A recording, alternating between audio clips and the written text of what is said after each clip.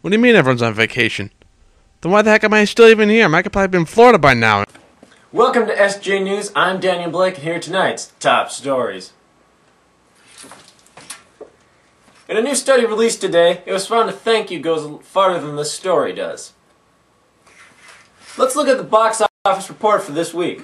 Coming in at number 3, The Nightlight Saga. How much did it make? No one cares. Coming in at number 2, Quarrel for San Francisco with a cool $55 million.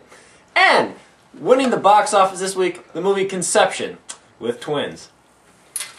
This just in, breaking news. And now time for weather with Daniel Blake. Welcome to weather. I'm Daniel Blake. I've got sunshine on a cloudy day. When it's cold outside, I've got the month of May. Alright, who's the wise guy? And now sports. There are no sports. Back to you, Daniel Blake. That's the SJ News for this evening. I'm Daniel Blake. Thank you so much for joining us. From all of us here at Samurai Janitor, good night.